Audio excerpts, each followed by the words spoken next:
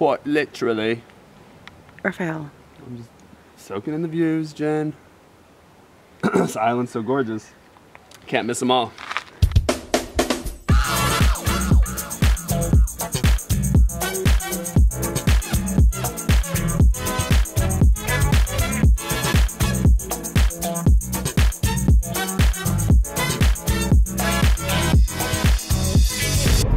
It's our last day here on the island and we're doing the most right now.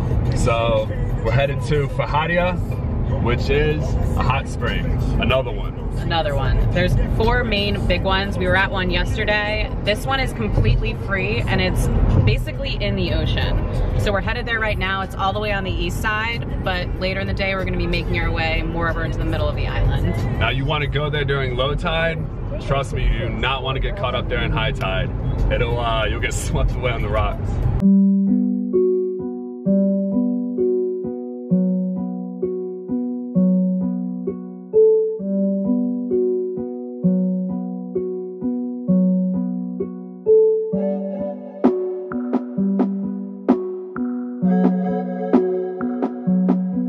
You'll know when you're here because you have to go down a huge hill and then you pass a house, down a walkway, past a crater. That's true. There is a crater here, which is kind of cool, and all the rocks around here are volcanic. The best time to get here is during low tide, otherwise you might get swept away. There's a lot of people here right now. It's about 11 a.m., which is exactly low tide. So we're gonna see how crowded it is. Hopefully the water is actually warm. We actually came here on our very first day, but we never got in because it was high tide. So we went to the water, dipped our hands in, and it was too cold. We didn't get in. There were also some pretty crazy waves coming in, and then the drag of them back out to sea is not something that I'd want to float around in. Yeah, it could turn you into human tar tar real quick.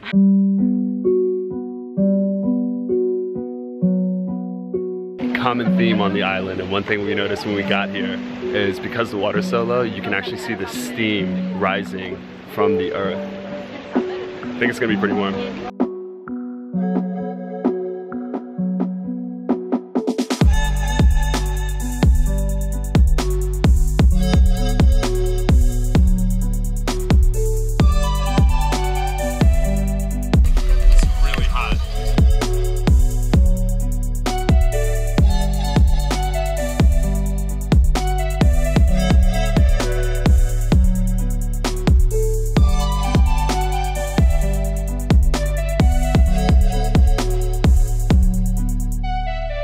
Alright, so here's the deal. When you come here, come early.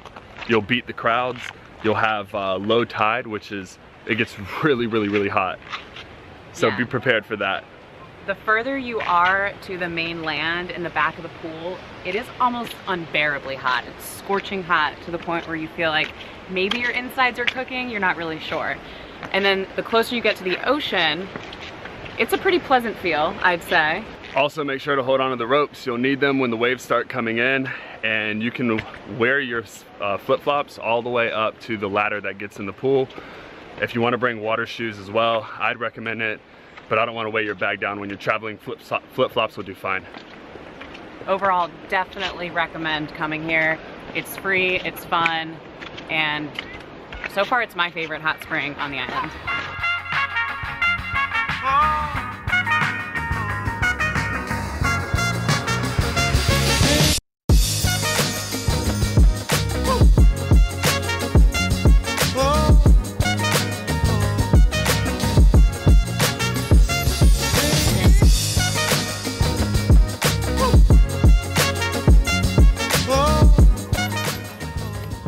Thank you. It's 50 cents per person to go in to see the furnace. Part of that 50-cent entrance fee covers a walk through the mystical forest, which is around us right now. Jen said she feels like she's Harry Potter. I never said that, one. Does remind me of a scene though. I've never even seen that movie. So one thing that we've noticed on this island is whenever we're driving down the roads, we see these things that look like forest fires almost in the distance, but they're not. You think the whole island's on fire, but what it is steam coming up out of the ground, because I think this whole area sits on like a hotbed of volcanic activity. The entire island is basically a volcano. There's still some active areas, but most of them are no longer active, I believe. This whole island's smoking like Wiz Khalifa.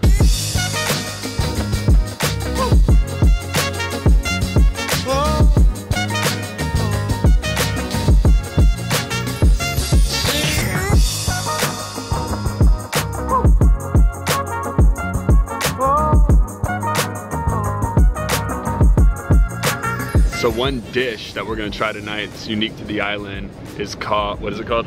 Cozido das Furnas. Cozido das Furnas, I guess. And so what that means is they literally take a pot and drop it into the earth so it cooks with the steam from the volcanic activity coming up. You can see some of the holes where it's almost like they actually created some sort of cement enclosure and they put these pots down inside. I don't know if they do it overnight or what, but they pull them up around 11:30 or 12:30 in the afternoon, and then they have all these stews for all these different restaurants.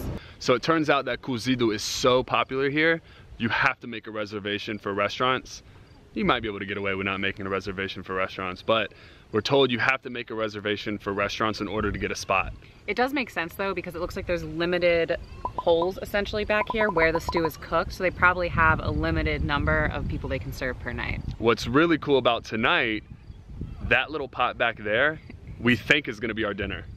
Yeah, I think that's what we're eating right there, because that's the name of the restaurant that we're going to, and we're going there in about an hour and a half.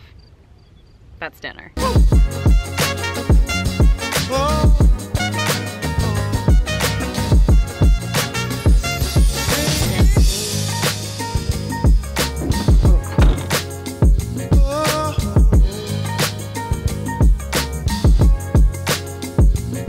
7 minutes away from the boiling springs are the hot mineral springs. I don't know if they're mineral springs, but there's some thermal pools that we're going to. Thermal pool, correct. They're called Poça da Beija, and they have several different pools that you can actually swim in. I think there's only one. I think there's several. Look, there's one right there, there's one right over there. Ah, true. Well, yeah, so we're in.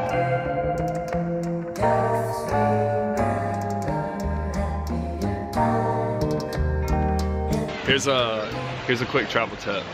They say that the water here is super rich in iron, so it can stain your bathing suit. So bring a throwaway bathing suit when you come here, or one that you don't really care about. Just say goodbye.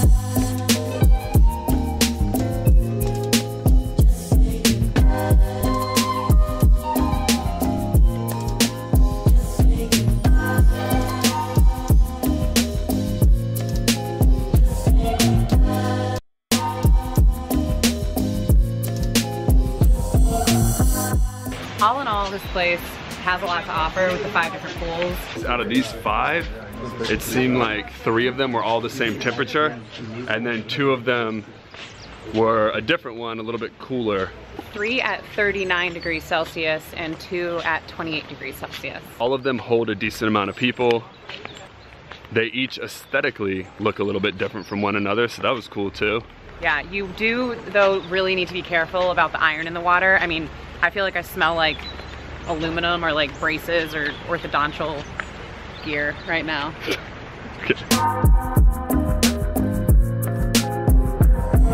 Looks like you don't need a reservation, but... Maybe in high season, but right now there's a ton of tables open.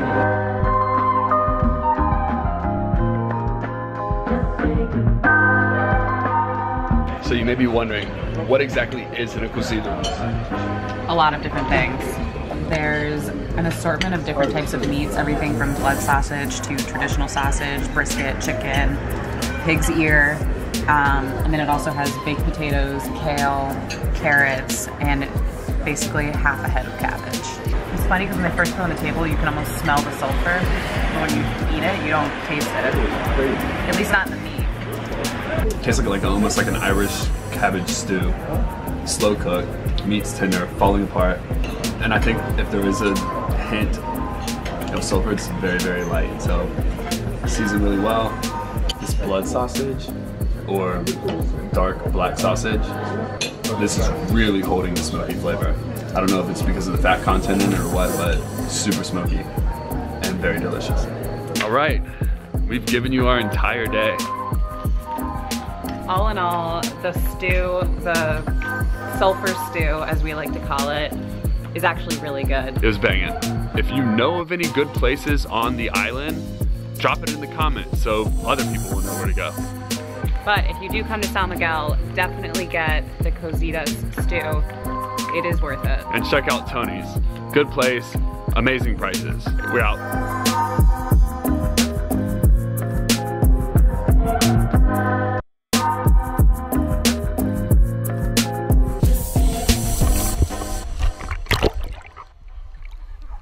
How you doing? What's in the stew? We don't know exactly. Beef. But we'll tell you tonight. And potatoes. We'll try it and see. I think. And probably eggs. Because it smells like eggs.